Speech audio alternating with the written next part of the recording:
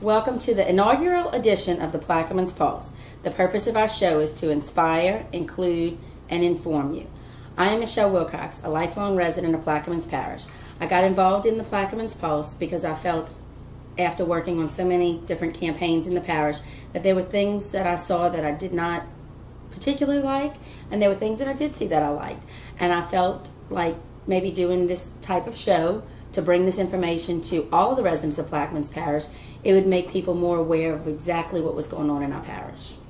And I'm Jill Barlow. I've lived in Plaquemines Parish for 6 years, and some of you may recognize me as a former candidate for the council's District 4 seat.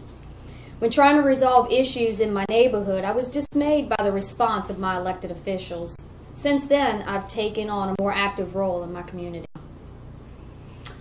We're here to inform you about the happenings in our parish, anything from council meetings, departmental meetings, zoning board meetings, coastal restoration meetings, school board meetings, and any other public meeting that may affect any of our lives. We will include you in each show through your emails, letters, tweets, or Facebook posts. We hope to inspire you to participate in our community and in our parish with your ideas, your concerns, and your voice for change.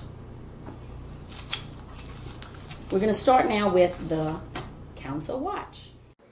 Each broadcast, I will offer an overview of the notable action taken by the Council during their regularly scheduled meetings. At the March 22nd meeting, the Council took final action on a variety of agenda items. Following a lengthy and at times adversarial discussion, the Council voted 6-3 to deny Levy Materials LLC a construction permit to excavate a clay borrow pit on Scarsdale Road in Braithwaite. The company's lack of commitment to backfill was a significant part of the debate. Residents voiced concerns about property damage during construction and decreased property values. With a vote of 7-2, the Council approved the purchase of 17 acres of land from the owners of Barrier Construction Company. It was noted that the purchase was necessary because the parish has gone beyond the terms of the servitude agreement with the landowners by constructing a storage shed. President Nungesser stated that the shed was paid for with a FEMA grant, which requires the parish to own the property. Councilman Turner, who voted against the measure, questioned the need for the parish to buy all 17 acres rather than just the land needed for the shed. It was stated that the property's appraised value is $121,000 with a purchase price of $130,000. The Council also approved a 6-month extension of Environmental Operators LLC's contract for trash disposal. Kevin Guidry of Environmental Operators spoke and notified the Council that his company has not been receiving some of the trash as designated in his contract, but rather Industrial Pipe is, who is not contracted to do so. Industrial Pipe operates the controversial Oakville landfill, which is currently in unrelated litigation with the parish. The Council denied President Nungesser's request to increase the salaries of his administrative staff. President Nungesser said he was seeking the pay raises due to the fact that his staff works long hours with no additional pay and are therefore underpaid. Some council members expressed a desire to consider raises for all parish employees rather than such a small number. In another narrow vote of 4-5, the Council denied the administration's request to add an unclassified position of Director of Coastal Management and Flood Protection. Agenda items deferred include Councilman Griffin's ordinance to amend the 5-year capital improvements plan for the Saving the Historic Jail and Pointe-a-la-Hache Courthouse project. Considering the plan to move the council meetings back to Pointe-a-la-Hache in April has been postponed indefinitely, it seems there's no end in sight to the battle to get the courthouse rebuilt. Councilman Edgecombe also deferred his resolution to replace Robert Kosey and Darren Angelo on the Coastal Zone Advisory Committee after council members, namely Councilwoman Cooper, questioned the qualifications of the replacements. It was stated that Mr. Kosei is being replaced following his resignation from the PPSO and that Mr. Angelo has resigned. Ken Mayfield and Kenneth Fox were named as the potential replacements. Councilman Marinovich introduced 2 new items on the issue, including an ordinance to establish a 6-month moratorium on borrow pit permits, as well as a resolution to subpoena Mike Metcalf of the Permit, Planning, and Zoning Department for information regarding permitted borrow pits. All right, on another note, the voucher program that's facing the state of Louisiana as far as schools, I did speak with District 105 State Representative Chris Leopold. We touched briefly on the voucher bill because it is very complex. So what I know as of now is that it is a twofold bill. Even though the bill may pass for the whole state of Louisiana, it is my understanding is going to be up to the superintendent and the principal of each school to determine whether or not they're going to opt into the voucher program. If they choose not to opt into the program, then that particular school will not accept voucher students. I am going to do further research on it as Chris Leopold is in session now in Baton Rouge, and he does plan to come in and explain in great detail what the bill entails and the reasons for his support of the bill. I just wanted to touch on it briefly because everyone is saying, oh, we're going to have voucher kids and, you know, they're going to be coming from everywhere. That is not so if the principal and the superintendent of your school decides to opt out of it. So there is an option, is basically what I'm telling you, even though it passes. Now, Plaquemines Parish. As far as our president, John Gesser, he gave his State of the Parish address on March 15th at Bayou Barrier Country Club. He spoke on quite a few issues at the Pave Luncheon, and I'd like to start off with, first of all, he talked about the Baptiste Galette project. They are trying to deepen the Baptiste Galette right away, so that way it can speed up the flow of traffic through it. This has been a project of his that he's talked about since the first campaign, and now it is actually being reviewed in Washington, D.C. right now, and we should have the results of, you know, whether or not the results will be available in the few weeks to come. He also spoke about the bypass road that we've been waiting for so long. It's past the initial design and engineering phase, and now land is being purchased in Jefferson Parish to start phase 2. And the bypass road should be completed in 3.5 years. The coastal restoration and economic development plan he spoke about, again, is to lower the storm surge in Plaquemines Parish by 22 feet. His idea about using the berms which has been set to reduce storm surge by 5 feet, which will also qualify for the 100-year flood protection. According to President, money in a fund that he would like to see used partially for these kinds of projects. Personally, if we have the money in the funds, I think that it should be used for the levees to protect our people. I understand that we have to go into 100-year protection. I'm very well aware of that. But we have an immediate problem. And quite frankly, the levees being put off on the East Bank for all of this time, no one can tell us where the money went for that, why the levees weren't being built up on the East Bank. I think that if we have monies in a fund to partially fund this project of the berms, I think they should be used to protect our citizens ASAP, and then we can introduce bills in Washington or wherever, in Baton Rouge, so we can do this as we go along. But this is another hurricane season that's facing us, and we have not started protecting and building up our levees yet. So that's my personal concern with that. If we do have these monies in a fund, then I think that we should be protecting the people now and working on 100-year protection at the same time. There are many, many grants out there that are very easy. I don't say easy to get, but they're out there, and if the parish grant writer knows about them, then we need to really get on it, because we could be doing this twofold. We could be building up the levees to protect our people now and working on the berms for 100-year protection as well. Yeah, it seems to make sense that we would want to protect life and property first. Absolutely. Absolutely. He also spoke about the charter change, which failed the last fall's elections. The people voted against the charter change, and now he wants to introduce a charter change to be put on the ballot for the next election when he is no longer parish president. what he proposes is for each council district to put together an advisory board so that they can make decisions as business owners or whoever they appoint to these advisory boards, to make decisions on behalf of their council district. Instead of letting the council members vote as we do now and take a vote across the board, he wants the individual council members to fund their own advisory board, so that when we go to take a vote, it's not just the councilman votes, it's actually the advisory board to put more heads together so that everybody can have, a little bit more opinion-wise, which I think to have more than one opinion in a district would be fine. However, there's no language yet on how these boards would be formed.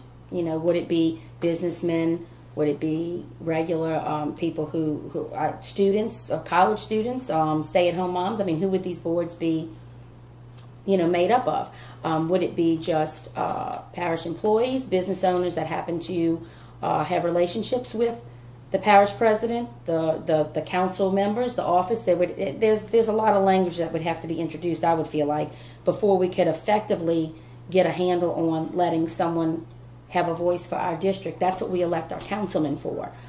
Just because he doesn't agree with the parish president or the other board members, I don't think we should go rushing and appointing an advisory board that we're going to have to fund out of our district to make a decision because somebody's not happy with the way our councilman voted. And that's what this seems like it's going to. Well, a couple of things that I find is interesting with this particular item. First is to have advisory boards. The charter that failed last year had a lot of provisions in it that would have weakened the council. And now to talk about having advisory boards, I see that as just another attempt to circumvent the council, number one. Absolutely. Number two, the thing that I find is interesting is when President Nungesser was running for re-election for his second term, the charter he was proposing strengthened the parish president's role. Authority, absolutely. And now that he's pushing a charter change that would take effect when he's no longer parish president, he is pushing for advisory boards. Correct. And I find that interesting. I question his motives. Absolutely, because what I feel like with the charter change being shot down the first time, I think that this is a second attempt to regain, would you say, some of his power as to what goes on in the parish. He has his own objective on how he votes and how he thinks things should be run in the parish. And the reason we have our governing board of our council members is so that they can represent each district on how we feel. People who take an active role, as we do, and a lot of people who are getting involved now are doing the same thing. We talk to our councilmen. We give our opinions. So to go and hire an advisory board that our councilman is going to have to fund out of his district just so there can be more of an objective vote, I guess Mr. Nungesser assumes that's what that's going to bring. I disagree with that. I think that, giving power or releasing power to an advisory board when you're clearly representing your district is an insult, actually, to our councilmen. I think that for the most part, I know I'm very pleased with my councilmen, and we were able to easily get in touch with them and stuff like that. How would we know what the advisory board would bring with that? And that's my concerns. I question is that motive as well. And again, if we're talking about the local government having to fund these advisory boards, where's that money coming from? Exactly. What's going to suffer to pay for that? Again, we just talked about needing money to strengthen and build levees. Is this just money that's going to be taken away from those projects to enable a handful of people to have power that they maybe don't have today? I agree. So that'll be interesting to see next election season if he follows through on this. I would really like to see happen is that the proposed money that the parish spent on the charter change and making all of these amendments in language that they could get out to the parish or the lack of information they got out to the parish for the charter change. Why are we not focusing on taking those monies and using them to build the levees up and to protect our citizens down the road? That is our number one crisis in this parish. It always has been. It's worse now. And monies to do for coastal restoration, bypass roads that still haven't been started, we've heard about for years. I know that progress needs to be made. However, the first immediate critical decisions for our parish is protection, and it starts with the levees. We need to build the levees up. The East Bank has been needing that for the longest time, never done. Down the road needs to be built up from the levee protection all the way up. I understand that the federal levee protection has been granted for some citrus land area down the road, which happens to run behind Mr. Nungesser's property. And I know that within 90 days they're trying to get bids out to put dirt on those levees to build them up. So if it's an urgency for the land that surrounds his home, it's an urgency for the entire parish. So, you know, that is one thing that I will be heavily researching in the next few weeks as to why we can't take those funds and build up the levees down the road and start where the low-lying areas really are. I'm not saying that his levee is not low-lying. However, it seems to me that the federal project has been funded, and within 90 days there's a bid out for dirt to be put on his privatized levee that's now been federalized. So why not use these monies for all these other situations to immediately protect our parish? And that's what I'm going to be researching as well. I feel like that is very, very, very important to our entire parish. So the things that he discussed at the Pi Bay luncheon, I thought were very interesting. A lot of these issues that he talked about do come up in the council meetings. You know, certain areas which we're going to have later on in the show, but right now those are our biggest concerns: are the safety of the parish. Obviously, the kids, the school issue with the vouchers, and we've talked to Chris about that. We'll be talking to Chris more about that. And any other thing that, you know, that is discussed as far as zoning. We have zoning issues in the parish with rural areas, neighborhoods wanting to be popped up and not the correct paperwork being done. There's a lot of talk out there about different issues about, well, you know, this neighborhood is going to be put before the council and no one really knows about it. So we've looked into those issues, and that actually, after investigating that issue, the project was indeed shot down. As you know, for now, that was the Cedar Grove project, I'm sorry. And they wanted to put affordable housing, which was, I think, consisted of how many houses? I believe they went up to, I don't remember, they started, I believe, at 40, then went down into the 30s, and then I think we're maybe pushing 50 when they were talking about adding additional property, but certainly a minimum of 40 homes. Right, and we've had issues about this before. So these are the types of projects that we're bringing to you on Plaquemines Pulse. Well, on another issue, we'll start with the heated elections that we had last fall. The House Bill 385 is what is in for discussion right now. State Representative Helena Morena has brought to the floor and introduced a bill stating that residents that now live outside of their home parish and hold a homestead exemption in that area will have to vote where they hold the homestead exemption. There was a big controversy last fall that was struck, especially in St. Bernard Parish, where there was an issue of people coming back to St. Bernard to vote when they actually held a homestead exemption someplace else since they've been displaced. It actually could have ruined and overturned an election in St. Bernard, which Plaquemines, we're having the same difficulty as well here. So we have followed the bill, and as it stands right now, it is sailing through committee. However, it is open on the floor for debate starting on April the 2nd. According to the bill, you will have to vote where you hold the homestead exemption, and you will not be allowed to go and vote back in your hometown. So it's going to affect the elections for the river parishes because of the evacuation, because of the hurricanes and being displaced since Katrina. This will have a big impact on our elections from here on out, you know, once the bill is passed through, which it looks like it will be. Helena Morena has done a very good job of bringing this to light and getting it through the committee, so hopefully it'll sail through the House and get voted to put into place, so that way there is no questions and no controversy when it comes to counting and tallying votes and voters for elections, and who would win if you wouldn't have had the displaced people vote, and just the whole controversy about not voting where you hold your homestead exemption. So right now, that's what she's doing in the House, and we're very, we hope to get a clarification on that soon.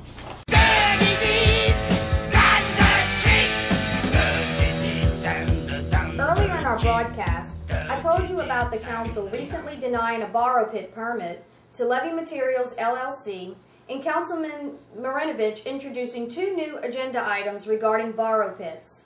The issue of borrow pits, and more specifically backfilling, has been a source of debate in parish politics for years. To quote Reverend Edwards, there's something shaky going on here. I was sitting there and I was wondering, all during the holiday they had the Godfather movie on for like all day long. And I'm wondering, like, as I'm in one of those Godfather hearings, because there is some shaky stuff going on here. There's a lot of stuff that's not being served. I don't know what it is, but I feel like that. We're saying that Belchester, somebody said Belchester be called Emerald City, but I'm saying that it should be Disney World, because this is a Mickey Mouse deal going on here. This ain't Disney World. I don't know what Disney World is. So I just hope. Indeed, Mr. Edwards, it seems there was something shaky going on. What some on the council didn't know during the February 23rd, March 8th, and March 22nd council meetings is just how shaky and Godfather-like things may really be. During our investigation into the borrow pit application of Levy Materials, we learned that the true owners of the property is a company called the Livaday Company of Mira, Louisiana. Our investigation further revealed that one of the owners of the Livaday Company is Robert J. Cleese. We have confirmed that Robert J. Cleese is none other than the retired Judge Robert J. Cleese of the 4th Circuit Court of Appeal, who sat as Judge Pro Temp of the 25th Judicial District Court in Plaquemines Parish. The Honorable Judge Cleese was assigned a petition for mandamus entitled Scarsdale's Lands, LLC, et al. Versus the Parish of Plaquemines, et al. That was filed into court on March 12, 2010. The suit, in a nutshell, challenged the constitutionality of the parish's borrow pit ordinance 18-1.